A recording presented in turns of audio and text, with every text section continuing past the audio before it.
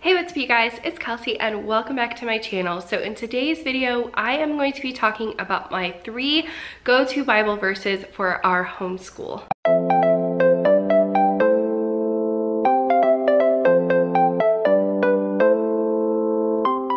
So this video is in collaboration with the Homeschooling Grammy. I will link her channel down in the description box below.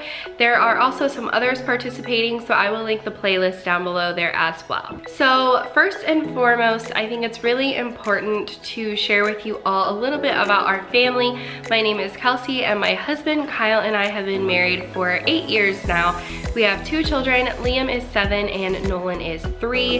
And Liam is our only homeschooler at the moment that we do actual sit-down curriculum with, and he also has special needs. So sometimes this can mean that he has flare-ups, and so we have to take breaks from school. Sometimes he can get very aggressive or upset very easily.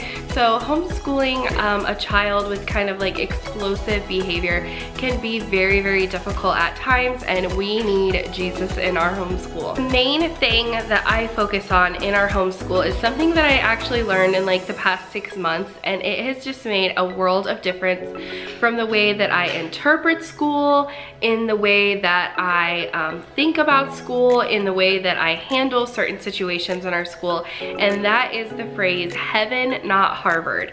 And this just simply means that my ultimate goal as a mom and as a homeschool mom is that I am going to raise my children to have godly character and put their faith and trust in Him, and everything else is secondary.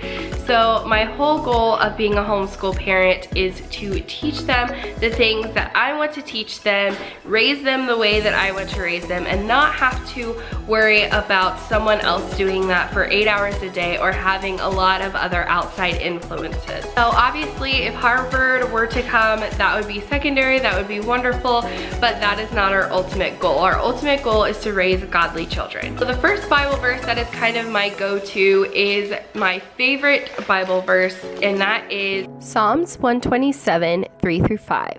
Behold, children are a heritage from the Lord. The fruit of the womb is a reward. Like arrows in the hand of a warrior, so are the children of one's youth. Happy is the man who has his quiver full of them. They shall not be ashamed, but shall speak with their enemies in the gate. So this Bible verse talks about that children are a gift and they are arrows, and I just love that we are raising arrows. They are a gift from the Lord. God sees children as an ultimate blessing, and I just feel so grateful that He gave me the responsibility for these children and that I am raising them. So this is great when I just sit and think about the fact that I am doing this for God, I am doing this to raise godly children, and that is such an encouragement to me. But it's also great on the bad days because I'm like, children are a blessing. Yes, I promise they are. Like, it's just sometimes it is a rough day, and that is something that I have to seriously think about for a minute sometimes. Something else that is my go-to thing that I say all the time is patience is a virtue. 1 Corinthians 4-7. Love is patient and kind. Love is not jealous or boastful or proud or rude. It does not demand its own way. It is not irritable, and it keeps no record of being wronged. It does not rejoice about injustice, but rejoices whenever the truth wins out.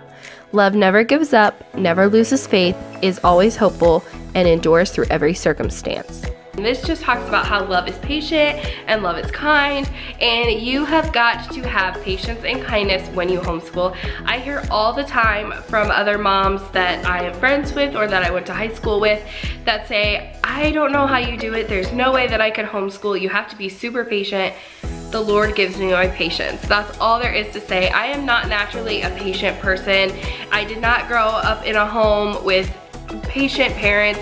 Like, it was not, I have very easily triggers of like when my son yells or gets upset or has a bad attitude, that really triggers me, and I tend to get very upset and irritated very quickly. So I have to remember constantly over and over, patience, patience, patience. Okay, and so my third go-to Bible verse for our homeschool, and this is kind of what set in motion our homeschool and kind of gave me my confirmation that homeschool was going to be right for our family and it was the right thing to do. Proverbs 22:6.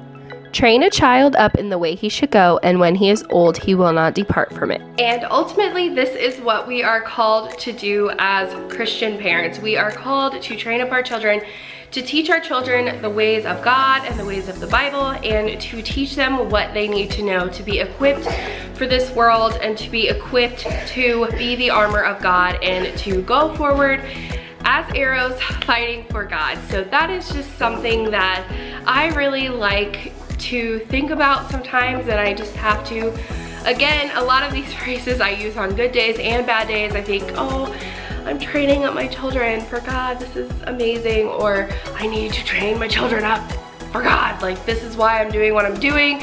Sometimes I forget that, sometimes I get frustrated, sometimes I get upset, sometimes we have to take a week off, a day off. It happens, it's life, it's real life. And sometimes I have to pray, Jesus, give me strength. Jesus, give me patience. Jesus, I hope I'm making the right choice.